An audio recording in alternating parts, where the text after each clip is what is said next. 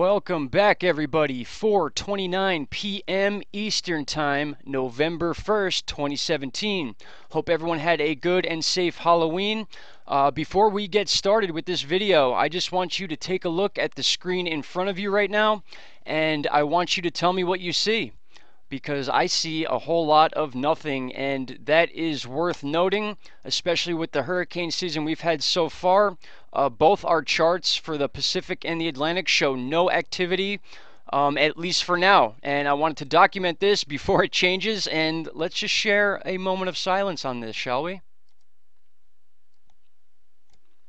Alright, thank you guys. Now on with the video. Alright, now this chart here is basically a chart showing the amount of hurricanes and tropical storms we've had in the past 100 years. And the reason I'm showing this to you is for a few reasons. One being that I want to give you an idea of why our hurricane seasons based on data go from June 1st all the way until November 30th. Now, most of our significant storms fall within those months each hurricane season, but as you can see here, this chart begins in May. The numbers are very low, obviously, and then as the summer rolls around, those numbers rise, and then usually September is the busiest part of the hurricane season. Now, the reason I say these are guidelines, you can use this chart right here to explain it, and that is because our first named storm of this season was actually Tropical Storm Arlene, which happened in April. This was April 19th, so this chart doesn't even show the month of April, which goes to show that these are basically guidelines based on data. So we can have storms well before that June 1st beginning of the season, and we've also had storms well after the November 30th date, which is our cutoff based on data once again. And you can see here that the number is not high at all, because of the atmospheric conditions and stuff like that that basically stop hurricanes from forming or tropical storms forming into hurricanes, but they have happened before. We've had a significant number of November storms. This is basically the area we're in right now. This line here and then over is what we have to go by. Now, we've had about 20 significant tropical storms and hurricanes in the last 100 years. So if you average that out, that's about one to two every 5 years. So with a season that we've had so far this year, I would not be surprised to see at least one more significant hurricane. Maybe not, let's hope not, but it is not out of the picture yet. And according to this chart, there is a little bit of a spike in between, I want to say, let's basically say Halloween or the 25th of October to November 10th. So we're right in that area now. And the reason I'm bringing that up is because some of the charts we have right now, some of the data for the GFS and the European models, both show a pretty significant hurricane forming in the South Caribbean and possibly becoming an issue. Now, we are about 2 weeks out from that date. So a lot of stuff can change, but still, it's worth showing you guys. But again, just to give you this chart and our name storm chart, which I have here, Arlene, again, was our first name storm. This was April 19th, so that is well before this chart even begins to show data. This begins the first day of May and then goes all the way to the end of December. So April isn't even on this chart, and we had, I think, 2 tropical storms in the month of April. So basically, the whole point of this is to tell you that the June 1st to November 30th are guidelines, not so much cutoff dates. So, our first 5 storms, our first 5 named storms, were all tropical storms. Arlene, Brett, Cindy, Don, and Emily. And in between Cindy and Don, we had a possible tropical cyclone that didn't quite make it to a named storm. So this would have been Don, but then short after we did have Don. And then once we got Hurricane Franklin, which formed in the same exact area that Nate formed in the South Caribbean and moved up through the gap, Franklin all the way through Ophelia was a 10-week period where we had 10 hurricanes. That ties the record since the late 1800s for most consecutive hurricanes ever recorded, guys. So this was and is a very significant season.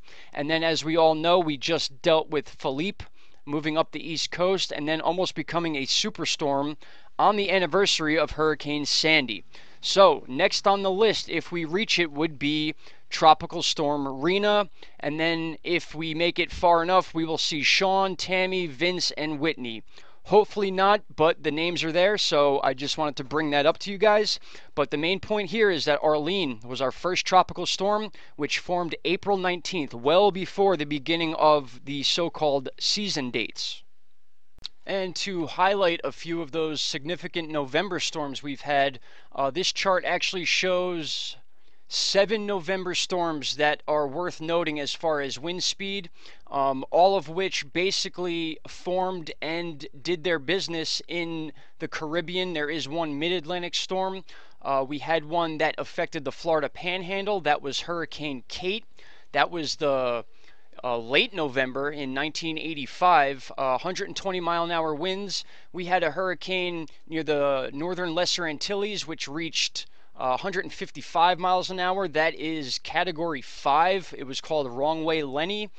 We had another one, Hurricane 7, in 1912, which was in about mid-November. And then moving down the list, we had 1932 Cuba hurricane, Hurricane Paloma, Hurricane Greta, and Hurricane Michelle, all in the first 2 weeks of November, all reaching significant wind speeds. So, again, just to give you an idea that this is not out of the realm of possibility for these November storms. Again, we average about 1 to 2 every 5 years as far as significant November storms. Now, before we move on to the models and the possibility of Hurricane Rina, I just want to go over a few other significant stats we've had this year. I'm going to link this Wikipedia article in the description box. This is for the 2017 Atlantic hurricane season. Now, as we said before, we had Tropical Storm Arlene, which was the first system formed this season, which again is well before that June 1st date. Now, the reason this is significant is because this year with Tropical Storm Arlene, that was the first time since 2003, well over 10 years, since we've had a tropical storm in the month of April. Now, moving into May and also before June, for 3 years in a row, we've had tropical storms form before that June 1st date. So, if we see this happen again for the next couple of years as far as tropical storms or hurricanes forming before June 1st, we could probably expect the beginning date for hurricane season to shift probably into May. I don't think they would move it as early as April unless we start getting, over the next couple of years, significant storms in April. But again, the last 3 years in a row, we've had significant storms forming well before that June 1st date. Also, as you scroll down here, you can see the numbers of total depressions we've had this season, which is 17. 16 of those becoming named storms, so we've used 16 names this season. It has 10 hurricanes here. It doesn't say in a row, which is very significant. All 10 of our hurricanes this year came back to back to back to back to back, almost breaking the record. Now, because Tropical Storm Philippe did not become a hurricane, even if we do have another hurricane this year, we will not break that record, but we could possibly have 11 hurricanes this year, which I believe is a record in itself, battling that 2005 season. Also battling that season is the fact that we had 6 major hurricanes within that 10 hurricane period of time, also 10 weeks of Category 3 and above. That is a huge deal. The damage as far as money goes, we broke the record. This is a new high number. This is $317 billion this season. So far, season's not over yet. We could see this number rise. Most of that number right there came from Hurricane Harvey, Hurricane Irma, and then Hurricane Maria. So we had 3 significant storms cause most of this $317 billion number, which is totally nuts. Now, if you think about this number here, $317 billion, that in another way is well over $250 billion, guys. So that is a whole lot of money. Now, keep in mind with this number, that does not mean that that's how much money is going to be spent to fix all the damage. Many times when hurricanes cause major damage, a lot of things are never fixed back to the way they were. We still have damaged areas from Hurricane Katrina. We still have damage from Hurricane Sandy that was never fixed. So this is just an estimated number of what it may cost to actually repair all the damage from these hurricanes. And being that this is the highest number ever, that could go with the fact that things cost more these days. There's a lot of factors in play there, but the fact that this is the highest number we've ever seen, including that 2005 season, is very significant, guys. Well over $250 billion. All right, so for those of you that want to check out this page, there's many more stats on this page. Again, I'm going to have it linked in the description box. They have a picture here of all the hurricanes this season and their paths, tropical storms and hurricanes. You can see why a lot of our data shows where these storms form in different parts of the year. We have storms forming in the South Caribbean. We had many storms coming off of the west coast of Africa. We had some random storms forming in the middle of the Atlantic. You see these crazy loops here with Hurricane Jose that just sat off the northeast coast for days and days and days. We broke records as far as the longest Category 5 storm. We broke records with the longest hurricane lifespan ever. So many different records broken this year. And that's also why I'm stressing the fact that we should not be surprised if we start seeing over the next couple of years the people at the National Hurricane Center widening those dates between the beginning and the end of hurricane season. Now, what happens from basically now until the end of this year will also add into that. If we do see one or two significant storms in the month of November through December and January, that may happen a little sooner. And again, in the month of April, we had a tropical storm this year, which hasn't happened since 2003. And then a couple in the month of May, which again is before that June 1st number. So they may widen that date, guys. We just got to wait and see. All right, now with all that out of the way, I want you guys to take a look at some charts I have pulled up where we may be dealing with Hurricane Rina in the next couple weeks. So here we go.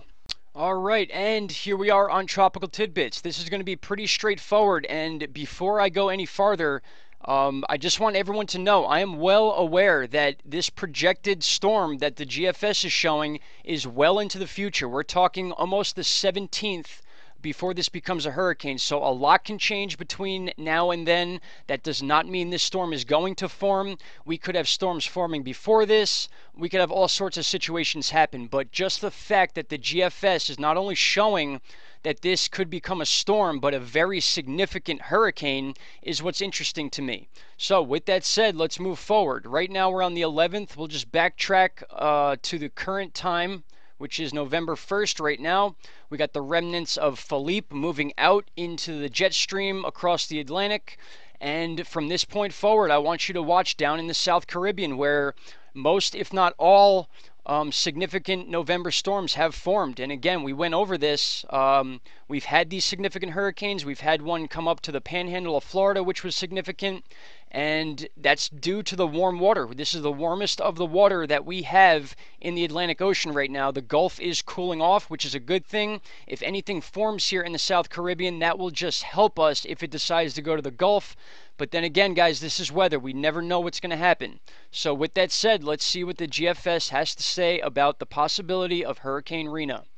We are at the 6th right now. You can see the lows beginning to pop up and disappear between the Pacific and the Atlantic Ocean. There's one there, another one. And then right around now, you're going to see these rings tighten up and the beginning of the formation of this storm. We are in November 11th now. And right there it is. It starts in the South Caribbean, right where Nate formed, right where Hurricane Franklin formed, the beginning of that 10 hurricane stretch we had. We are at 994 pressure by the 13th, and then watch this, by the 15th, there we go, we are at 986. So that is a possible Category 2 storm, and then watch that number drop again. 968 is the lowest that we reach as far as the data for now. That could easily be a Category 3 storm. Now, if you notice, it starts off moving north, right parallel to Jamaica. Right here is Jamaica, and then it looks like it dips south and then to the east. So that's the last of the data we have as of right now. And again, this may change dramatically. As early as tomorrow, this may not be here. But the reason I'm showing you is because the GFS, they've been pretty accurate with the formation of storms, but I have not seen one this dense and this strong this far out, is what I'm trying to say. Usually the GFS will follow the lead and only show significant storms once other models begin to show. But as of right now, the GFS is the only one showing this, and not only showing a storm, but a very significant one. Again, this could be category 3 to 4 status if it stays this way. Now I have one more zoomed in view of this shown. We are at the 17th now. I'll back it up to the beginning of the formation. Again, you see the South Caribbean right here. Those rings begin to develop.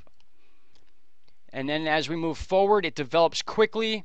We got those deep reds and the deep burgundy colors. And then just like the other GFS model, it moves north, right parallel to Jamaica, and then seems like it wants to dip down and then to the east. So that's what we have right now, guys. I'm going to be following this area every single day. I'm going to have my daily updates no matter what happens. We're going to follow the winter storms. We're going to follow any significant weather events as far as world events as well.